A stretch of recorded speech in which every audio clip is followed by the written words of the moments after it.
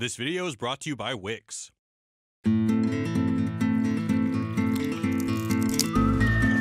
What's the first thing that comes to mind when you think of the films of Quentin Tarantino? Is it Travolta having a legendary comeback while wearing one of the most stylish wigs of all time? Or BJ Novak leaving his temp job at Dunder Mifflin to go hunt Nazis? Or is it just an inspiring cacophony of Samuel L. Jackson yelling the F word? English, motherfucker, do you speak it? I bet whatever you pictured, it wasn't a comprehensive subversion of the logic of slavery. And that's why today we're talking about Django Unchained, a movie that has all the typical Tarantino hallmarks that we love, while also giving us an incredibly clever, nuanced, and, dare we say, fun criticism of slavery. So join us as we break down the fastest and flyest gun in the West in this Wisecrack Edition on Django Unchained, subverting the logic of slavery. But before we jump in, I want to give a shout out to our sponsors over at Wix. As I mentioned before, I used Wix to create a free professional looking website to promote my voiceover work. People always told me I had a good voice for that kind of stuff, but I never really thought of myself as a performer. But after doing all these Wisecrack videos, I decided to use Wix to see if I could take something I really like doing and turn it into something legit. All I had to do was tell the interface my experience with creating a website, pick a design I liked, and boom, now my voice is profitable.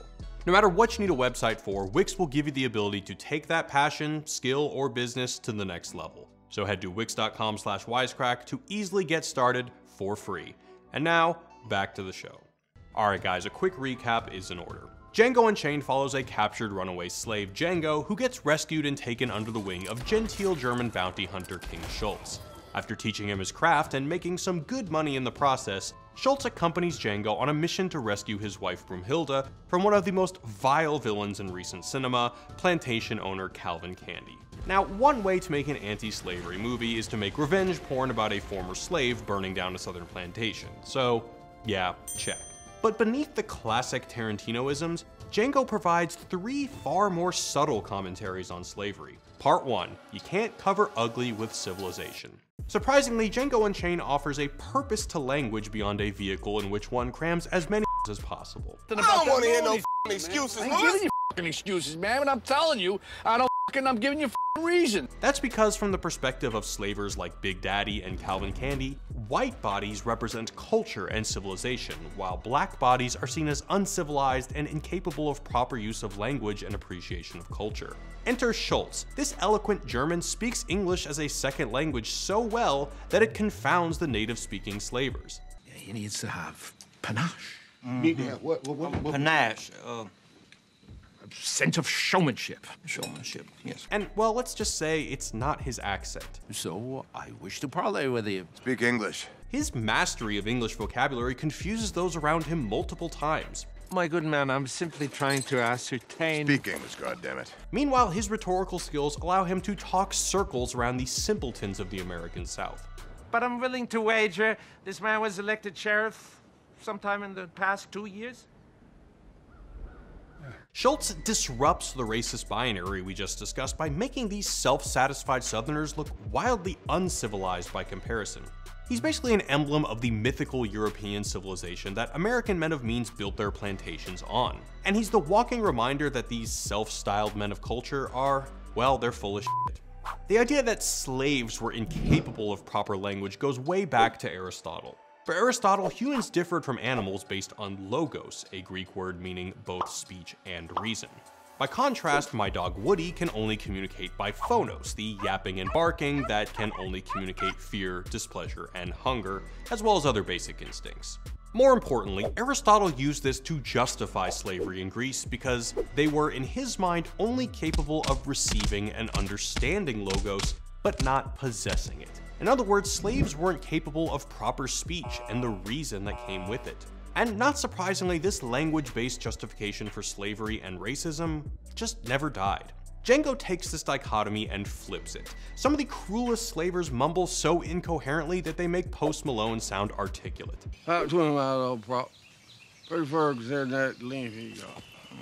Contrast that with the clearly intelligible slaves. They walked us from the Greenville auction and he rode in on a horse with a white man.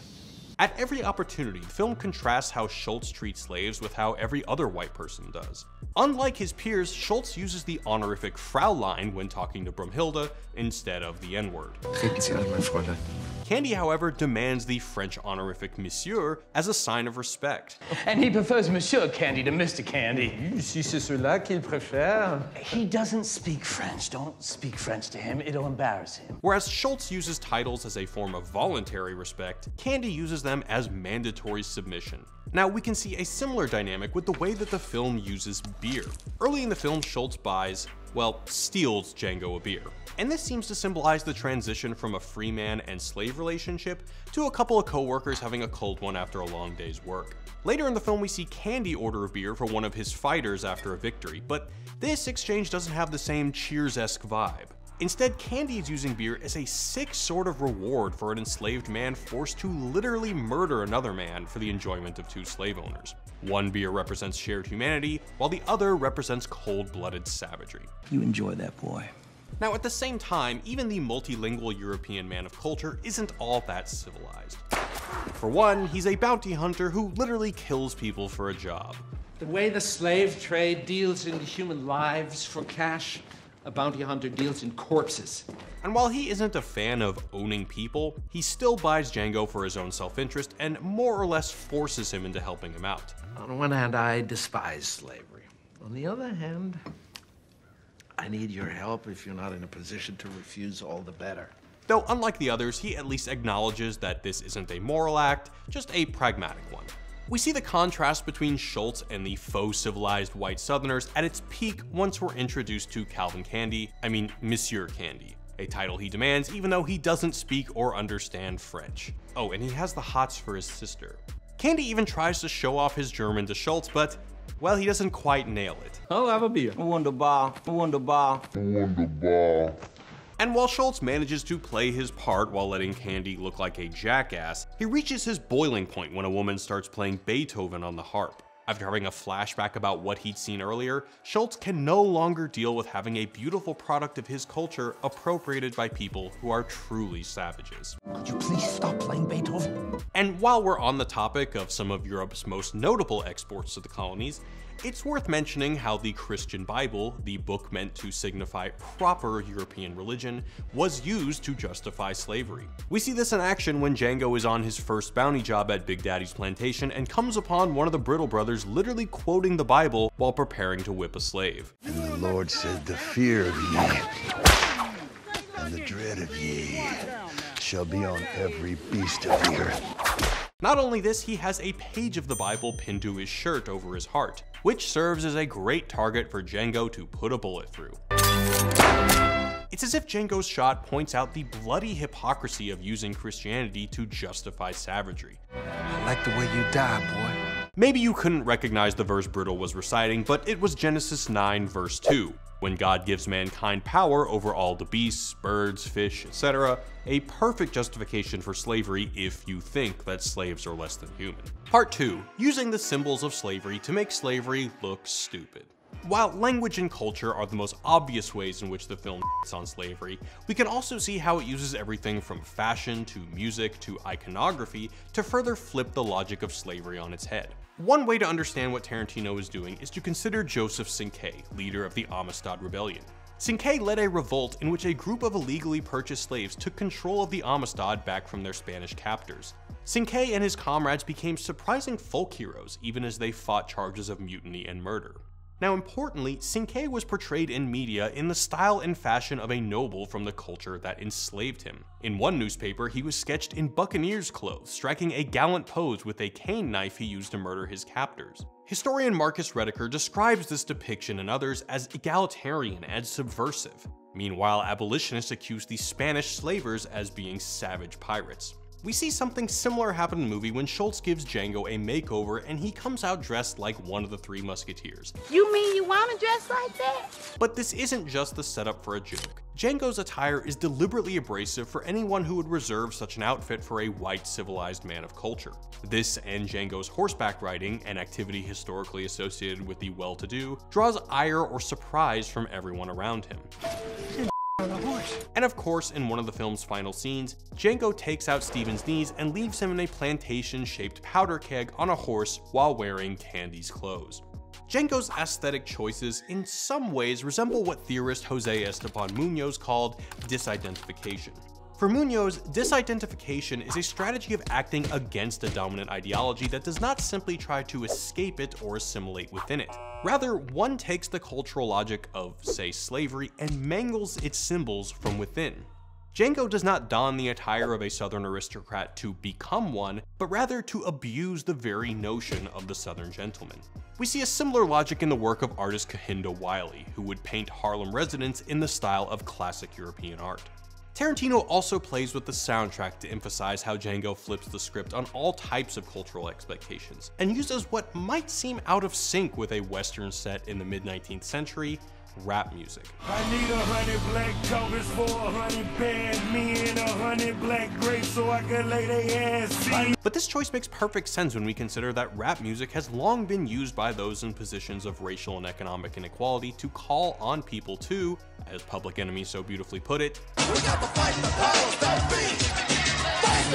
With this power often being the type of systematic white supremacy rooted in the history of American slavery. Rap music has often been used to fantasize about both changing one's circumstances and seeking revenge for this injustice along the way, so it makes sense that the song that Rick Ross and Jamie Foxx wrote for this film, 100 Black Coffins, has lyrics like, my revenge is the sweetest, bitch, 'cause I'm coming. Gotta die in my arms for what you did to my mother. So what seems like a weird juxtaposition of genre and soundtrack ends up being the perfect way to highlight Django's journey of seeking power and revenge under conditions of oppression. Now, to move from rap to opera, and no, we're not talking about Hamilton, music is also used by Schultz to give context to Django's journey to save his wife. Using Richard Wagner's Twilight of the Gods, the fourth and final opera in his The Ring of the Nibelung, Schultz interprets Django's attempt to rescue Brunhilde in a way that makes Django the Siegfried of his own story of revenge. Plus, when a German meets a real-life Siegfried, that's kind of a big deal. As a German, I'm obliged to help you on your quest to rescue your beloved Brunhilde. Wagner's opera can also be read via the lens of his friend then enemy, or friend-enemy, Friedrich Nietzsche, whose Twilight of the Idols is a nod to Wagner's Twilight of the Gods. It's not a stretch to say that Wagner's Siegfried can be read as a Nietzschean Übermensch, one who responds to a nihilistic lack of values by powerfully creating new ones. So if Django is the Siegfried of the film, he is also a sort of Übermensch who responds to the nihilist values of slavery and white supremacy, not with rational appeals to reform and dialogue, but by both metaphorically and literally burning the whole damn thing to the ground. Much like how the whole world burns down to start anew for Wagner, in Django Unchained, the fiery destruction of Candyland can be seen as a metaphorical call for the destruction of the institution of slavery in general. It's also highly unlikely that the guy who made Inglourious Basterds isn't also aware that Wagner's Ring Cycle was basically the soundtrack for German nationalism. One cannot understand National Socialism if one does not understand Wagner. So he's using a narrative once appropriated by the Nazis to support white supremacy to tell a slavery revenge narrative that destroys white supremacy. Not bad. And in one final act of symbolic subversion, Tarantino uses the Western to frame this slave revenge fantasy. And in case you haven't seen many Westerns, they usually consist of strong-jawed white dudes like John Wayne killing off villainized Native Americans while making brothel workers swoon. In Django Unchained, the white cowboy types are instead taken out by a freed slave, a subject largely ignored in the Western canon. Part 3, Acting Out of Slavery. The final way we can consider how slavery is subverted in the film will bring pride to the heart of all the theater kids out there, as it's a consideration of the role of acting. And don't worry, we're not talking about how Leo should have won an Oscar. The type of acting we're talking about is related to the agency of individuals. There's a ton of academic debate about the question of agency in slavery. While some imagine that slaves had their humanity stripped away so fully that they were completely lacking in any agency and autonomy, others explore the kinds of freedom slaves were able to exert. There are tons of historical examples of small or big actions slaves took in the name of resistance. Work slowdowns, arson, straight up murder, etc. But of course the retaliations for these acts of rebellion were so horrific that many would have been justifiably dissuaded from these acts of freedom. In Django Unchained, acting is the primary means by which Django has agency. We see this as Schultz prepares Django for their mission to trick Candy and save Brunhilde. You'll be playing a character. And of course, Django even has a wardrobe for this character, as we previously mentioned. We see Django's agency expressed via the decisions he makes while acting out this role. He's put in a position to both berate other slaves, lash out at Candy's crew, and even sit by approvingly as a runaway slave is ripped apart by dogs. And it's important to note here that Django's decisions are neither good or bad, but rather the decisions he gets to make within the scope of the limited agency he's granted. He doesn't choose to treat Candy's slaves poorly out of hatred, but out of the necessity of his own survival. This acting range comes in handy later when Django has to outsmart a gang of Australians to regain his freedom and complete his mission. He plays a part and even uses props. I got the handbill right here in my pocket if you let me get it. Get it in. To put on such a convincing performance that the Aussies literally hand him a gun. But maybe the most striking example of agency through acting is Candy's head house slave, Steven. Now, Steven really hates Django. Like, a lot. He gonna stay in the big house? And this is likely a hatred born of envy, as while Steven has worked his ass off to become as powerful as possible within the system of slavery, Django has gained freedom through breaking out of that system altogether. But one thing they do have in common is their shared employment of the dramatic arts for personal gain.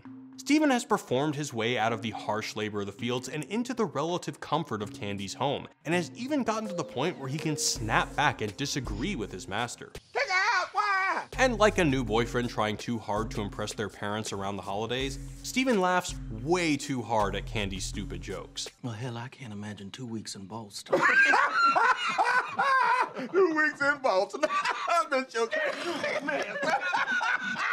2 weeks in Boston. But unlike an insecure boyfriend, Steven knows exactly what he's doing, and he uses this performed laughter to gain trust and influence. And this influence is on full display when it's Steven, not Candy, who realizes that Schultz and Django have been playing them the whole time. They ain't here for no muscle-bound Jimmy. They here for that girl. Steven is a student of nonverbal acting as well, performing a fake limp, which necessitates a fake cane so that he appears physically weak. This disarms any suspicion anyone might have about Steven being skilled or powerful. While Steven is definitely a sort of villain, as even Django treats him to the same fate as the white slavers, it's important to see this villainy in the larger context. Is Steven a bad dude who served the interest of his white master over those of the fellow slaves? Absolutely. But did he have any other way to get some sort of freedom under the conditions of slavery? Probably not. And for all we know, Steven never had the luxury of a fake German dentist showing up to free him and teach him how to shoot his way to freedom. Steven is simply trying to manifest his own power, playing the cards he was dealt, and those cards truly suck. So there you have it. A movie that you might have dismissed as Tarantino's irreverent attempt to make a slavery western is in fact one of the sharpest criticisms of slavery and of white supremacy in recent cinema. And most importantly, it answers the all-important question, what would it be like to see a young Jonah Hill play a member of a pre-KKK hate group wearing poorly cut out sheets on their heads as they ride horses? Thanks for watching, guys, and if you want to build your own website for free, check out Wix using the links in the description. And as always, peace.